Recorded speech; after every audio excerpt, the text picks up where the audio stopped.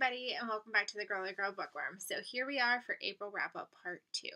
Today's April 30th, so technically I could still finish the book I'm currently reading today, but I kind of doubt that's going to happen, but I figured we were as caught up as we were going to be, so that book that I'm currently reading will probably be in my May wrap-up, so keep your eyes peeled for that. But let's just dive in. If you watched the first half of April, you know the first half of April was a little bit rocky, but I also went on vacation, so totally made sense. I kicked it so into gear for the end of April. I don't even know where it came from. I have a feeling it's because I listened to a lot of audiobooks, and that really helped kick my ratio up a little bit. But I also did read physically, and I read some Kindle books, so it was a good mixture.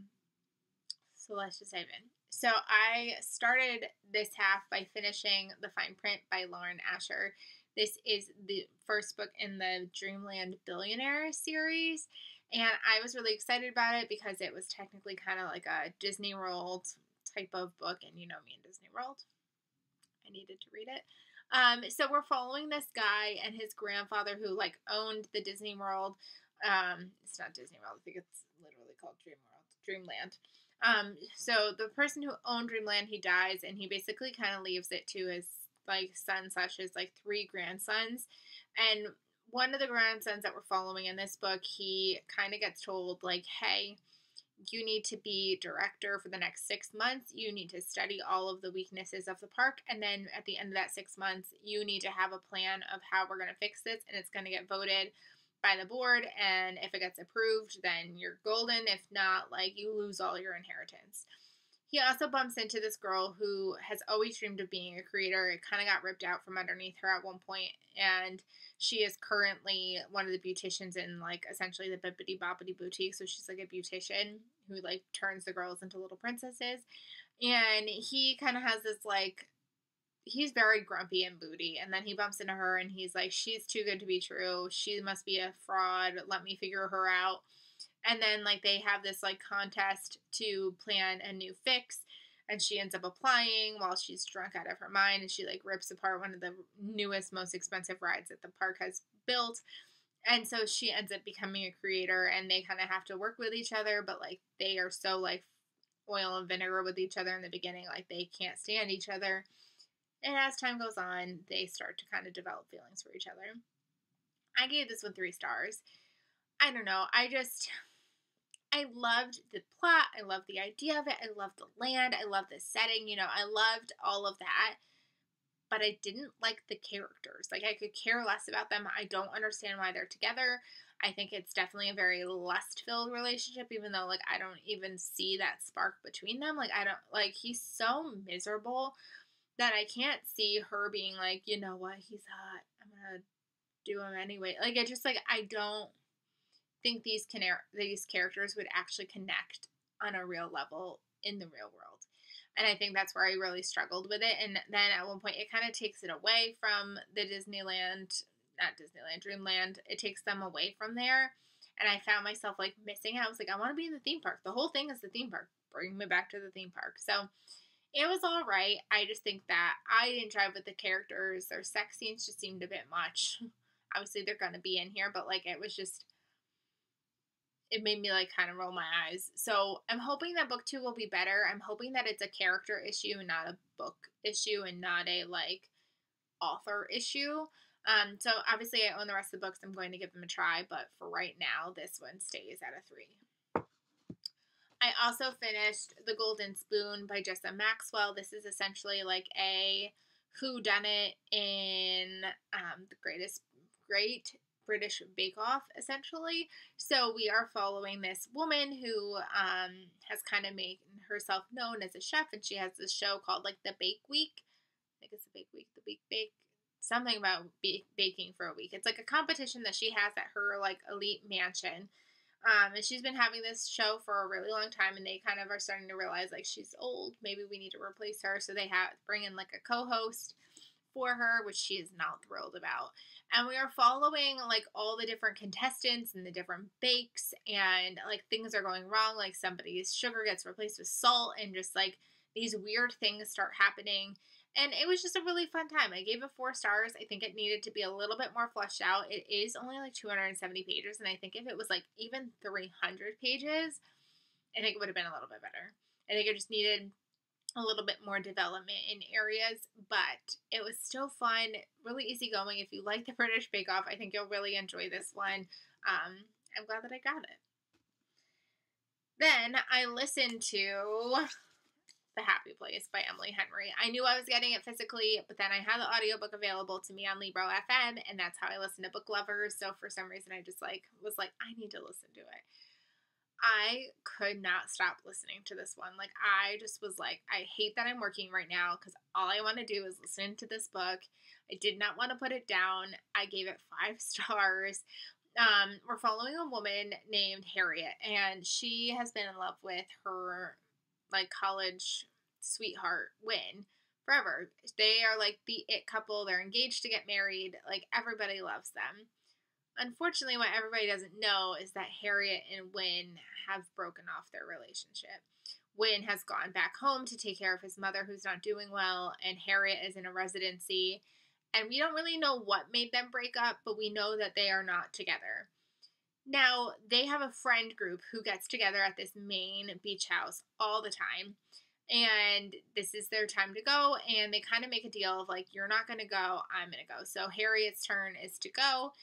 And she gets there, and he is there, and she's like, I thought we agreed, like, we're not doing this. But, like, when she gets there, he immediately, like, makes out with her, because they have to almost kind of, like, still show this, like, they're together, even because nobody knows that they're not together.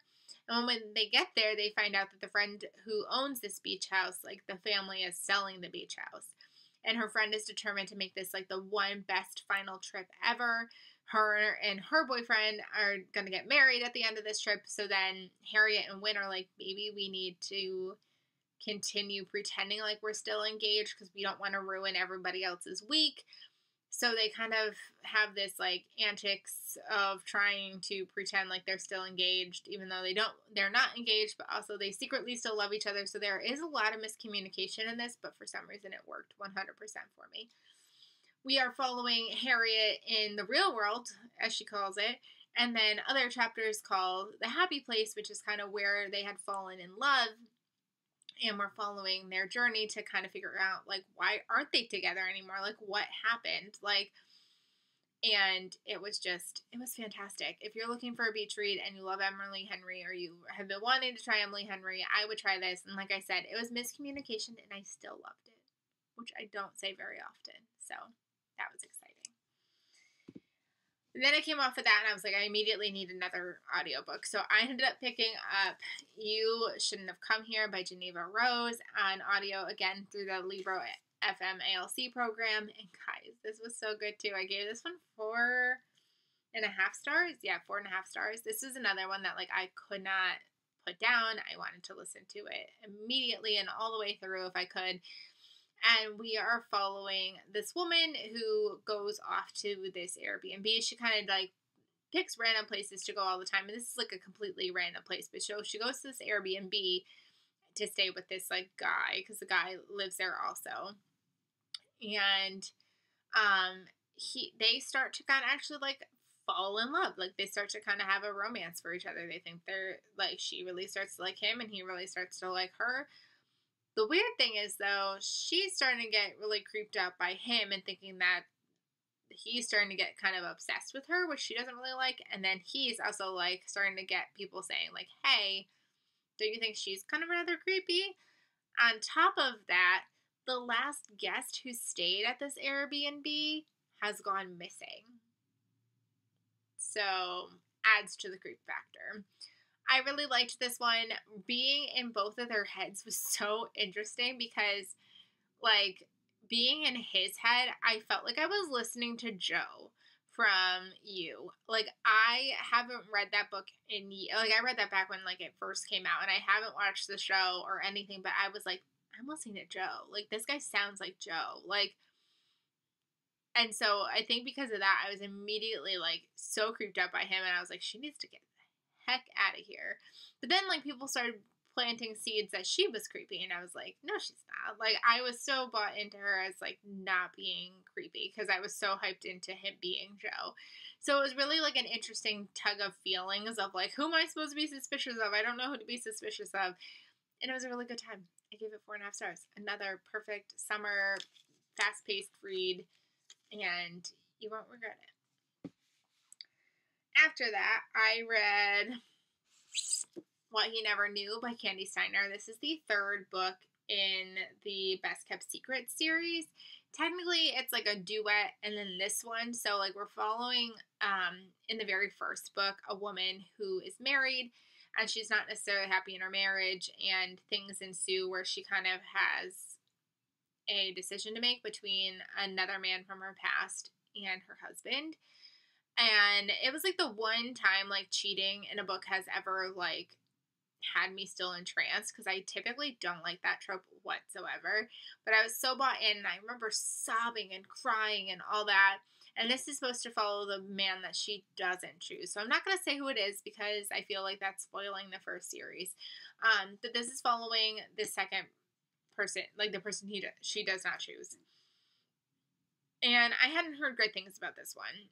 And I really toyed back and forth with, do I read it or do I pass? But because I am who I am and I would love to read all of her books, I was like, you need to read it. So I sucked it up. I finally bought it. I read it on Kindle Unlimited, and I wish I didn't. I gave this one 3 stars. I think it's a just all right book. I think you still have the Candy style writing in it. I couldn't back the relationship. I didn't understand the relationship. I didn't see the chemistry in the relationship. There's a big age gap in this one, and there's something that happens with this main character, which is why she's in his life in the first place, that I don't think that she would go from that to him as smoothly as she did. So I don't know how to say that without, like, completely spoiling the first 2 books, because I don't want to talk about that, because, like, there's a key element about this guy that would totally give everything away. So I don't know. I give it 3 stars. I think it's a solid Candy book. I think I would have just preferred the initial duology. Like, if this is where his life took him, great. But, like, I didn't need to know that. Then for my next audiobook, I listened to Adelaide. I'm blanking on who wrote this, but I will obviously insert a picture somewhere. I listened to this one through Libro FM. I came really close to adding this to my Book of the Month box, even though I knew I had already had the audiobook.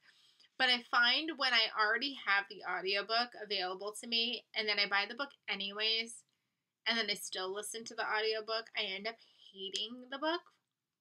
I don't feel as strongly or good about the book. So I was like, I think I need to actually just listen to the audiobook and not buy it. And now I'm slightly regretting it because now I don't have it for pictures or to hold up because it is such a beautiful cover. So we're following Adelaide, and Adelaide is studying abroad with a bunch of other friends, and she ends up coming into the life of a man, and she obviously sparks this relationship with him. And it's a tumultuous one. She very much wants him to love her, and he has gone through things that kind of don't let him. And you really see her mental health struggle because she so much wants him to love her, and he just cannot give that to her. And so, like, the things she's doing and the things she's going through trying to, like, make her life fit into his is just, like, heartbreaking. And she has such discoveries and such hurt and trigger warnings for lots of mental health, trigger warnings for suicide, because she just gets into such a dark place. Like, she has such strong feelings one way or the other. When she is happy, she is on cloud 9, and when she is not, she is down. And so she kind of goes through such waves of this, and it was a really beautiful story. I was definitely crying by the end of it. And I gave this one 4 stars because there was some times where, like, the timeline of events kind of would get jostled, and I would get a little confused. I think also because I wasn't physically reading it when it would do that. I wasn't necessarily aware it was doing that. And I'd be like, wait, what? I thought he was dating her. And, like, I get a little lost. So there was a little confusion there. I did hear, however, that if you read the physical book, there are no quotation marks. So if that's something that would bother you, I would highly recommend the audiobook because you don't notice it in the audiobook because you can tell when people are talking and having conversations. So if you are somebody who does not like the fact that people don't include quotation marks in your book, but you still want to read the story, I would highly recommend the audio. The audio was fantastic. So still gave it 4 stars. And I enjoyed it. So that was a good thing because I was worried I wasn't going to. And then I read, this last weekend was insane. I don't know how I did it, but I finished 2 books from start to finish, like one in one day, one in the other, which is rare because I like never do that, especially with the 2 kids now. And that's why I didn't film last weekend too, was because I was so engaged in my reading that I did not want to give that up to then go film. So the first book I read was Stone Cold Fox by Rachel Collarcroft. This is a almost kind of like ex-con type of story. So we're following a girl who, when she grew up, was basically raised by a mother who was essentially a con artist. They would find a man, marry a man, get everything they needed from him, kill him off, or do something with him, or leave him, and then go off, find somebody else wealthy, and take advantage. And so she spent a lot of her childhood just jumping from home to home and to man, and watching her mother do this and helping her mom to accomplish some of the schemes that she was doing. And she's finally reached a point where she's like, I've had enough. I can't do this. I don't want to live my life like this anymore. And she sets sight on a wealthy man because she feels like if she marries him, she's set for life. She doesn't need to keep going and scheming. She's not like her mom. She wants to go meet him, marry him, stay with him just for that sense of safety and that sense of security, and to not have a want or a need for anything. But obviously her past is going to come bite her in the butt. We have his best friend who's a woman who clearly is you can't marry this girl.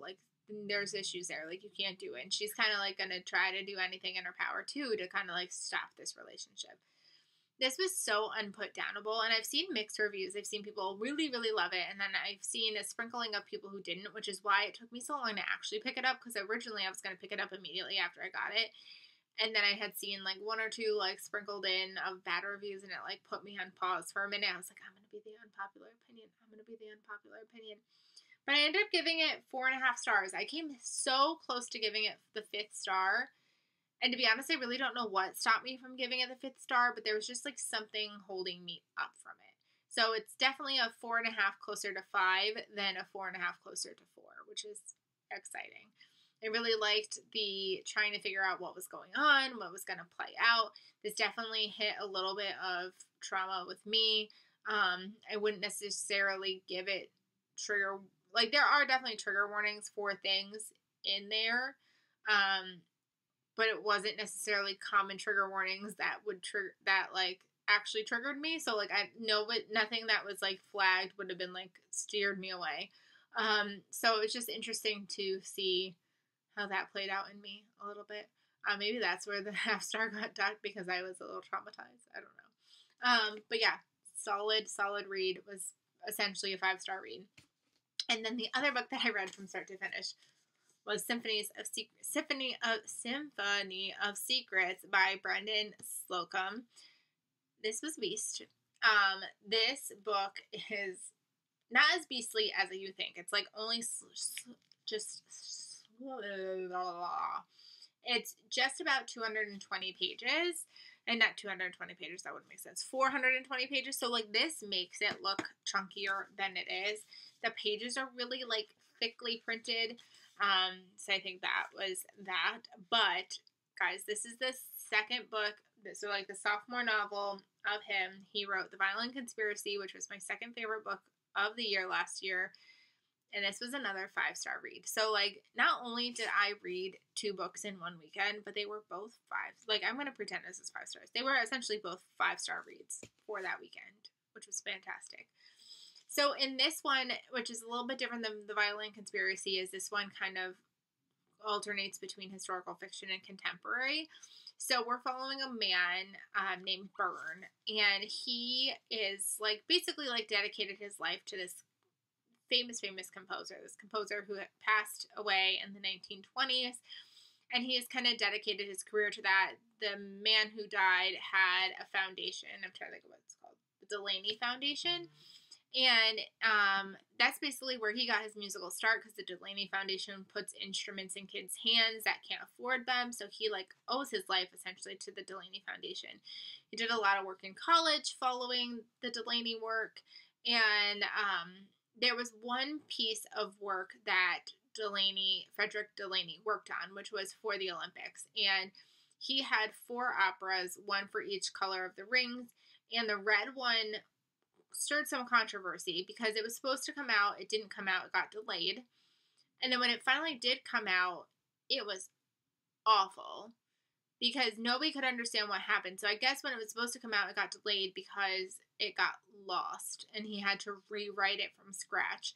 And so then it took him time to rewrite it. And by the time he rewrote it, it was like garbage. Like nobody liked it. He got really bad reviews and then he killed himself. And then now Byrne gets a call from the foundation and they're like, hey, come here, sign this NDA, and then we'll tell you what we got. And so he does, and he finds out that they have found the original red. And they essentially want him to authenticate it. And he had just gotten a professor job, so he kind of has to put that on hold and dive into this. But then him and his other friend that he kind of pulls into this to work with him start thinking and discovering something else about it that has them questioning everything. It tells you what they find in the synopsis, but I feel like that was such a spoiler. I don't know why it's in there. So they find something that leads, this could be the destruction of the foundation if it gets out. And the foundation doesn't want their secrets being told. So we're following that, but then we're also following the past, following him becoming who he was, where he started, all the way up to where he became this famous composer, all the way up to what ended up happening with Red in the first place.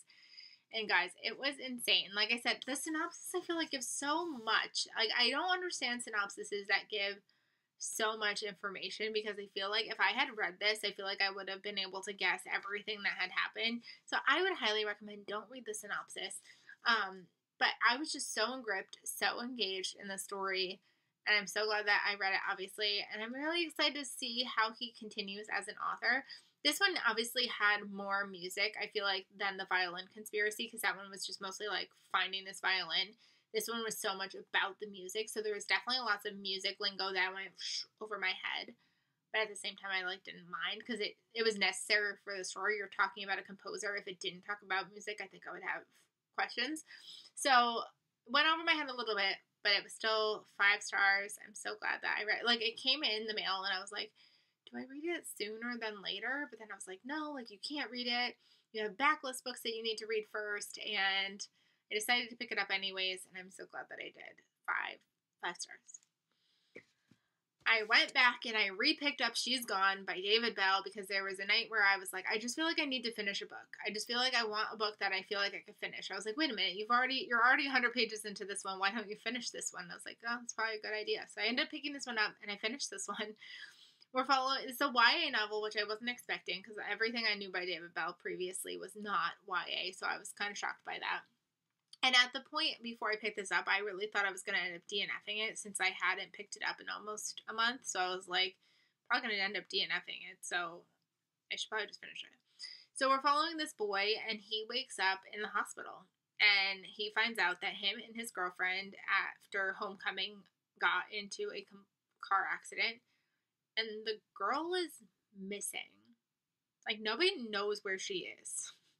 And so they all think that he knows where she is, but unfortunately he has no memory of the accident whatsoever, or prior to that, so he has no idea what happened. And so all suspicion goes to him. They think that he had something to do with it, and he is determined to figure out where his girlfriend is, what happened, and did he have something to do with it. I'm so glad that I didn't end up DNFing it, because I ended up giving it 4 stars. The ending was wild, and I don't know, it ended up being, I don't think it needed to be 400 pages. No, it's not 400, it's 370 pages. For a YA book, did it really need to be 370 pages? For a thrillery type of suspense story? No. I think he was trying to essentially almost kind of go for a Gone Girl in YA form type of thing, where like, because like she's missing and like he has to know what's like what happened, or she's got to be alive somewhere because we don't have a dead body type of situation. Like I said, it was good. It was solid for a YA. It had me on my toes because I really didn't know what to expect with the ending. So I'm glad I finished it. 4 stars. I ended up reading Off the Map by Trish Dollar, which is the third book, apparently, to Float Plan, which Float Plan I gave 5 stars, I think 2 years ago. It was on my like top books of the year. And then for some reason, I never read The Sweet Spot, and then I had access because I got the arc for the third book. I don't know who the second book follows. Like, it's one of those books that you don't necessarily need to read in order. Like, you could pick this one up and you don't even need to read book 1 or 2 to know what's going on because you're following different love interests. So technically I skipped book 2. So I have to go back and do that. But book 3 is following the best friend from book 1. Book 1 is getting married. And so she flies over to Ireland for this wedding. And the best man, who is the guy from the first book's brother, picks her up from the airport. And they're supposed to go straight to the wedding venue place. But they kind of get stuck and they decide to do a little bit of road tripping on the way to the wedding. And it was just a really fun time. I gave it 4 stars. The main character, her dad is going through Alzheimer's, so she's also trying to deal with that and what that's like for her life. She hasn't been home in years because her dad didn't want her to see him going, like, through the deterioration of it. So we're following that. So there was definitely some, like, in-depth, like, conversations that were also taking place. This book came out in the beginning of March. I didn't love it as much as I love Float Plan. Like, this one was still very, very good. I really liked the setting. I really liked the dynamic between these two characters. I feel like it happened rather a little bit quickly. It was kind of almost like a love at first sight. Their chemistry took off right from page 1 of them meeting. I gave it 4 stars. It was a really solid read. Now I need to go back to finish The Sweet Spot because I don't know how I let that happen. I pre-ordered that last year and I never read it. So I need to go back, read book 2, so that way I can have the full picture. But it was really great to see kind of the culmination of the characters from book 1 and then like seeing this journey. It was a good time. And like I said, I gave 4 stars. Then I did 2 more audiobooks before the month was over. I finished Hook, Line, and Sinker by Tessa Bailey. This is the second book in a series. I'm trying to think of what the series is called. The very first one was called It Happened One Summer. It follows 2 sisters, and this is following the second sister, and she has gone back to LA. She really wants to work with music. I think she's working on, it's like a movie. And she really kind of wants to be able to do the music for this movie. And like, they are like, LA is all wrong for this movie. What are we doing? And she's like, hey, I know this remote boating town. Want to go there? So they go there, and she kind of has this relationship with this guy that she had kind of sparked a little bit of a thing with in the first book. And he's kind of the town's like playboy who he just sleeps around with essentially everybody. He doesn't really sleep with people in town. He like goes off town because he doesn't want to sleep with someone's like cousin or neighbor or, you know, like something weird. So he tends to leave town to screw around, but he's known as the ladies' man. And so like, that's not something that like, it gets looked into as to what has made him like that. And she has to stay with him because her sister's like future in-laws are staying with them, so she doesn't have a place to stay. So she stays with him, and they kind of spark their little romance together. Which is, okay, so it's weird because I really enjoyed Fox and Hannah in the first book. I thought, yes, give me their book. It's going to be great. And I didn't like them in this one. I still liked Hannah. I think Hannah as a character is definitely someone that I liked. I understood her movements in the book, but Fox just like, I don't know. I felt like the Fox in here didn't match the Fox from the first book. And I understand that he had a lot of like coming to terms with why he is the way he is, but I don't know. They're just, I don't know. And then there were just like steamy scenes that just like rubbed me the wrong way. And I don't know. It didn't do it for me. I didn't really like this one at all, which is such a bummer because I love this cover and I really had high hopes for it, but it just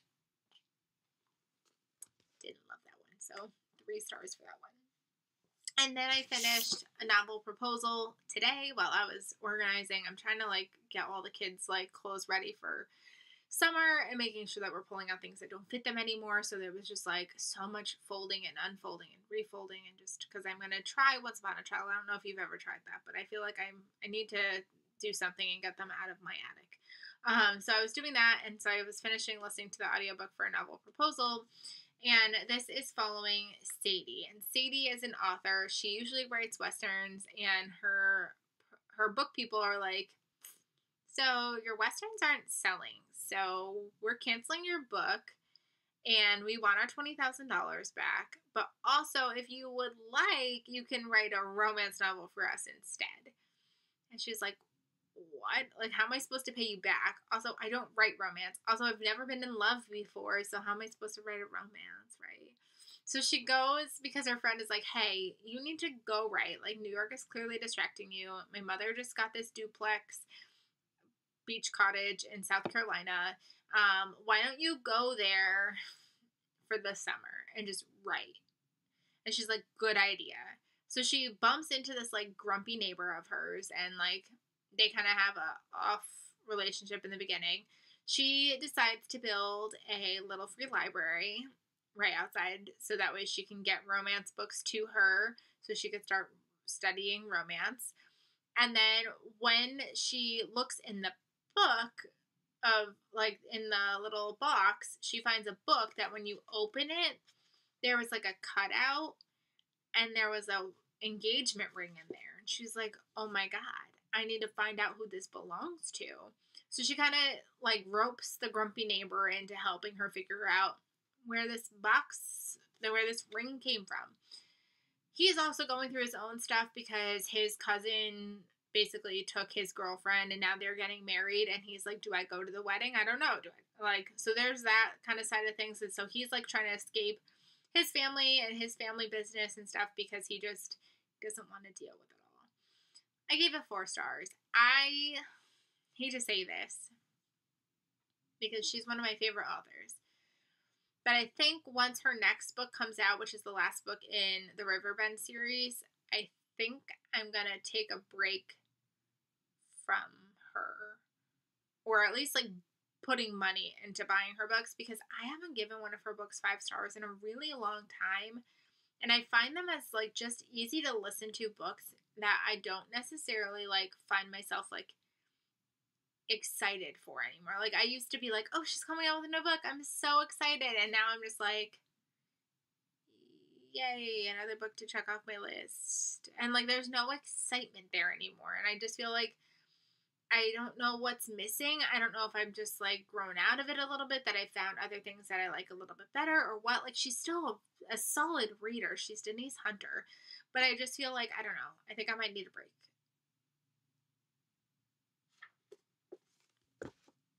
And then the book that I'm currently reading is Looking for Jane by Heather Marshall. I will talk about this in May because this video is already getting super long. I'm 70 pages in. I'm hoping to finish this soon, but that is what I'm currently reading. All right, my friends, this is a long video. I hope you stuck around. Let me know if you did. Let me know any of your thoughts about these books. I had a really amazing second half of April, which definitely makes up for the first half. Lots of 4 stars, lots of 4.5 stars, 5 stars even. Definitely a good end of April. Let me know how your April went, and I'll see you guys really soon. Bye, everybody.